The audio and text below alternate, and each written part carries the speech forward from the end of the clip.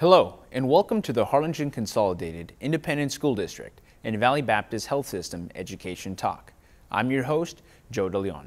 The road to healing and justice for victims of abuse and domestic violence tends to be a long and oftentimes emotionally and mentally tiring journey for the children, women, and men who lived through that kind of trauma. The good news is there is a local program helping victims along that journey, so they know they are not alone.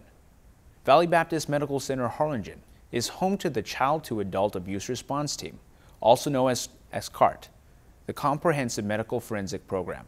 The only of its kind in the Rio Grande Valley, is providing around-the-clock services to victims of abuse, neglect, and sexual assault. This hospital-based abuse response team is helping as many as 100 victims a month, right here in the Rio Grande Valley. And on our program today, we want to help raise awareness of abuse right here at home. Today we welcome Sonja Eddleman from the nationally recognized and award-winning Valley Baptist Health System. She's a CAART Team Clinical Director for Valley Baptist. Ms. Eddleman is a certified sexual assault nurse examiner to provide medical forensic examinations for all ages of patients by the International Association of Forensic Nurses. She serves as a clinical coordinator of the Child Abuse Resource and Evaluation Care Team at Driscoll Children's Hospital. Welcome, Ms. Eddleman. How are you doing today? Good, thank you. This CAART program is the first of its kind here in the Rio Grande Valley. It is. And so, can you shed a little light on that and where it started? Yes. So, at Driscoll Children's Hospital, we already had a team like this since 1995. But in the Valley, what was the impotence for starting this team is that there were 3 children that were murdered by their mom and her boyfriend, and they were all under 5 years old. And so the physicians at Valley Baptist knew that we needed to do something different here so that we could identify the abuse before that happens to the children. And so with this program starting, what have you seen? Have you seen improvements in the Valley? Have you seen people coming for more help? Absolutely. We see at least 100 patients a month. And I know there are more victims than that, but we know that we're reaching out to them, and the schools are helping to recognize that abuse and bring them to the hospital instead of them suffering at home and nobody being able to help them. For those who are oblivious to what abuse may be, what is abuse? So abuse is maltreatment. That's kind of the big umbrella of it, is you're not treating somebody the way that they should be treated. So you're abusing them. You know, you may hear that when you're talking about pets, like they're abused. But the same thing happens to people, to children, to teens, to adults, and to the elderly, where they may be sexually abused, where somebody does something to their private area or abuses them that way.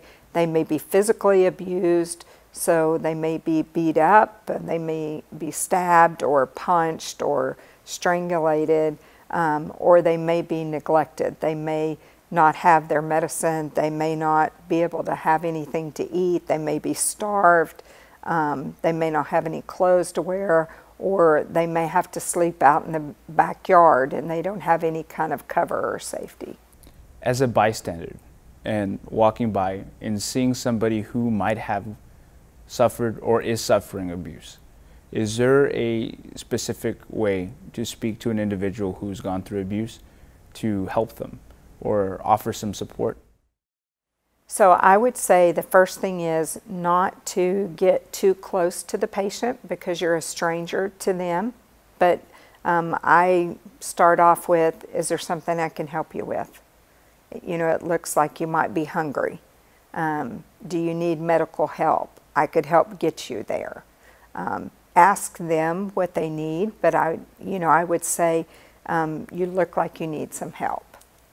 And so the fear of somebody who's going through physical abuse is, you know, I'm scared to go and come forward because I might get hurt. Right. What would you say to those individuals who are currently going through that abuse and are afraid for their life? So I understand that they're afraid for their life, but they may not have a life if they don't take a step forward, and their children may also be affected. So the best thing is to either come to the hospital or to report to law enforcement, and we can help them start on that road. And so at that point, law enforcement can be involved, but you were saying earlier that if they do not want law enforcement involved, law enforcement doesn't have to be involved if they're 17 and older, correct? That is correct. And so what other steps are there that can be taken in services that are provided at Valley Baptist? So if they're 17 and older, they can go to the Friendship of Women in Brownsville or to the Family Crisis here in Harlingen. They, both of them have shelters, so they would be, have housing for them. They'd also have therapy, and they would be able to help them go further with that, with the therapy, and then get them in a better place where they're not worried about being injured by that person. Is there a specific hotline or a website that one could visit who may be going through abuse? Yes, they can go to the Valley Baptist website, and we have information on it. Perfect. And is there any words of wisdom that you would like to impart on our viewers before we leave here today? I would say if you even think that somebody may be being abused, you need to approach them and say, is there something I can do for you? It looks like maybe somebody's done something to you that you didn't deserve. Thank you so much for speaking with us today and giving us some of your medical wisdom. We greatly appreciate it. Thank you so much.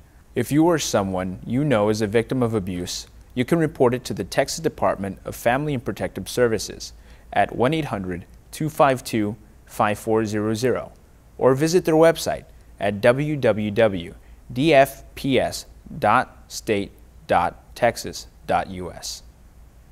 Available 24/7 for you, our viewers, is the Valley Baptist website at www.valleybaptist.net.